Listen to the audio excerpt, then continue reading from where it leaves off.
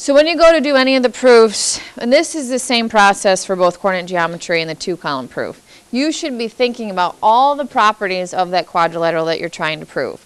So at the top of the page, I put it there for you. This is what you should be going through. Which way do I want to use to show it's a parallelogram?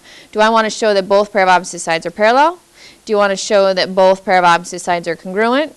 One pair of opposite sides is both congruent and parallel? Both pair of opposite angles are congruent? Or the diagonals bisect each other? With coordinate geometry, if it doesn't specify the method, I always use the midpoint formula to show the diagonals bisect each other. So you could do that here, or we could use a different method. So in using the givens, it says DB bisects AC.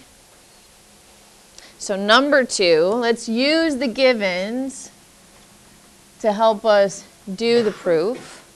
That means if DB bisects AC, that AE is congruent to CE.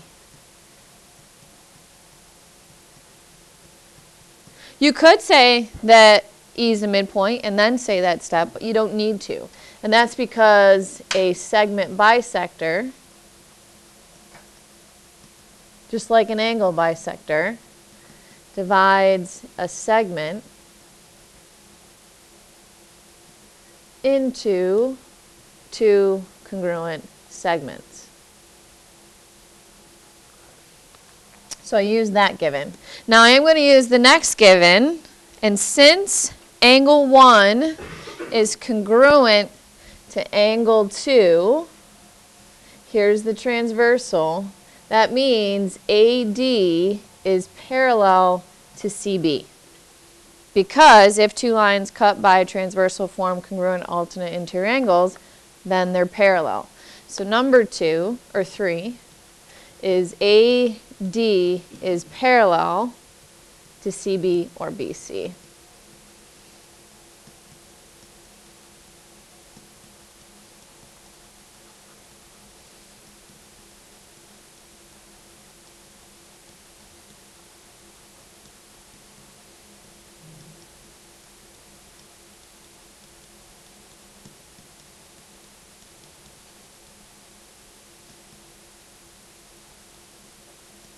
So I abbreviated. Again, this is our note page. You can abbreviate on your homework, but you don't want to abbreviate on an assessment.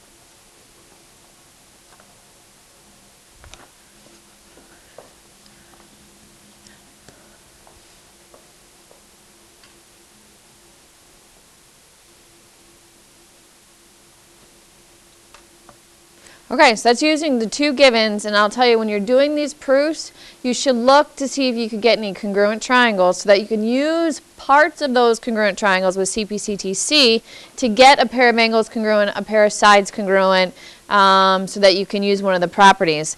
Since I have one pair of opposite sides parallel, I'm going to now show that those sides are also congruent, and then I'm done. If one pair of opposite sides are both congruent and parallel, then it's a parallelogram. And to do that, I'm going to use the vertical angles here. So 3 is congruent to 4 because all vertical angles are congruent.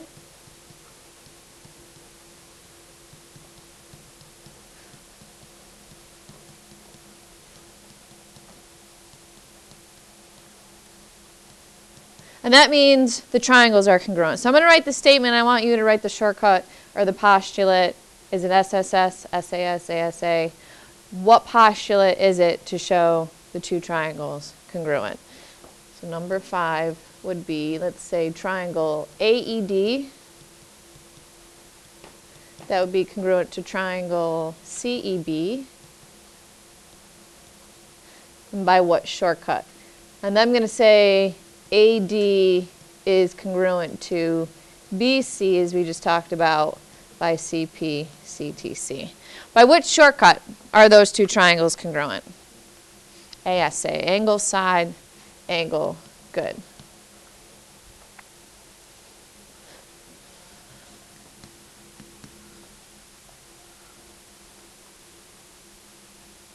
So now number 7, we're done. Again, that's because I have one pair of opposite sides parallel, and now I have those opposite sides congruent. And above, the property states that if you have one pair of opposite sides both parallel and congruent, it's a parallelogram. So number 7 would be that A, B, C, D is a, and you can use the symbol, parallelogram. If, I'm just going to, if you want to look at the top of your page, I'm just going to copy that down.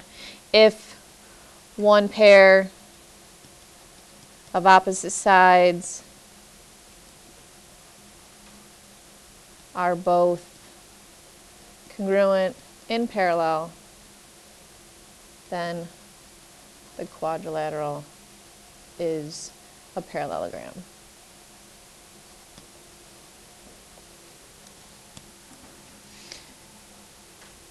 So in example number 2, we're going to use the properties of a rectangle to show that AE, segment A is congruent to segment BF. Now, you're not necessarily given, as in the first and the last proof, what specifically your givens are. You're given this paragraph.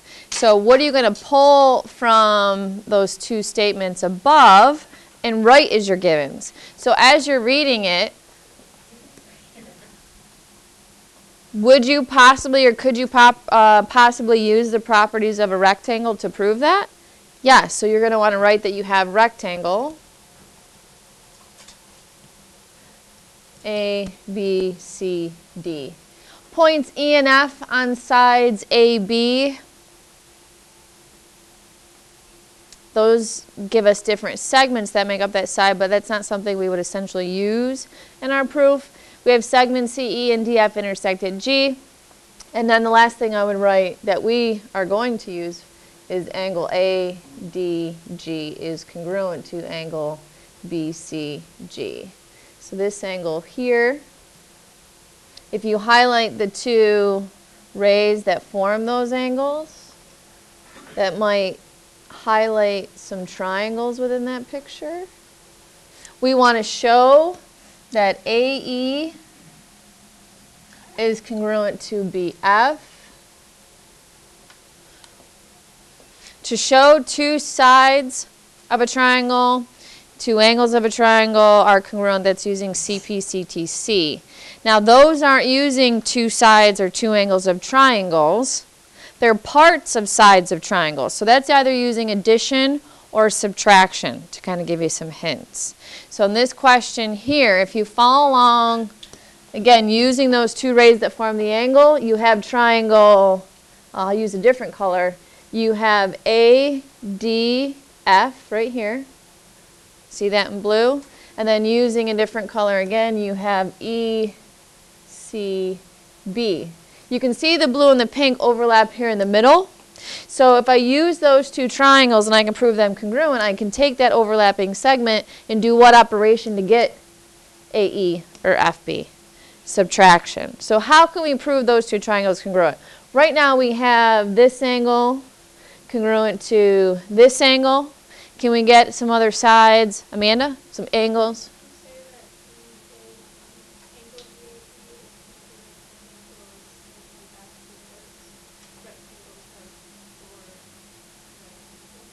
Yep.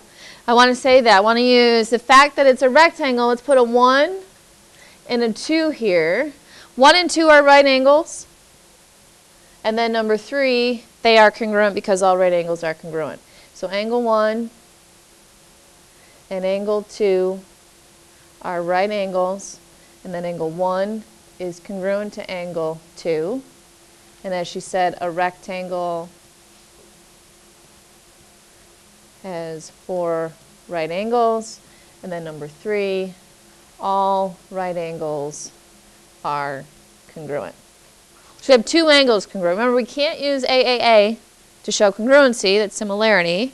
So I need a side somewhere. Sydney? Yep. AD is congruent to BC because opposite sides of a rectangle are congruent. So number 4, AD is congruent to BC.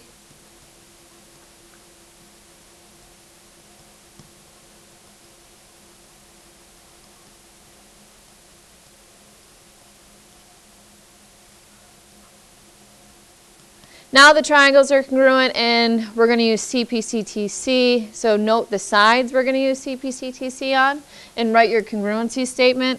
So number 5, I'm going to say triangle DAF.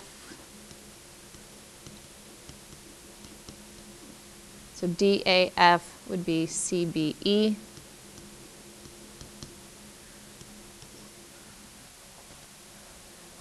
What's our shortcut for congruency this time between the two triangles?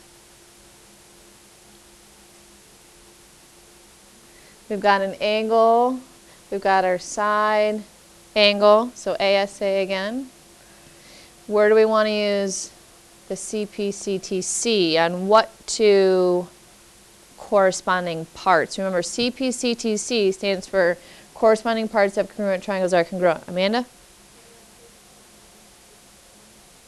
Yes, AF congruent to BE as they're overlapping right here. So AF congruent to BE.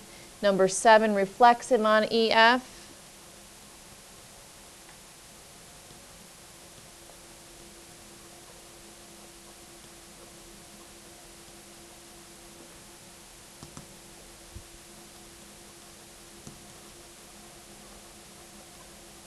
And by 8, we can go right to subtraction. You don't have to show what segment minus what segment. So by subtraction, AE is congruent to BF.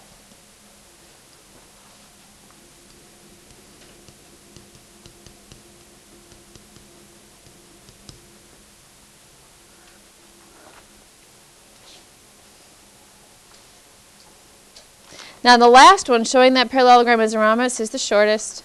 It's only 4 steps. So I want you to read it, come up with a plan.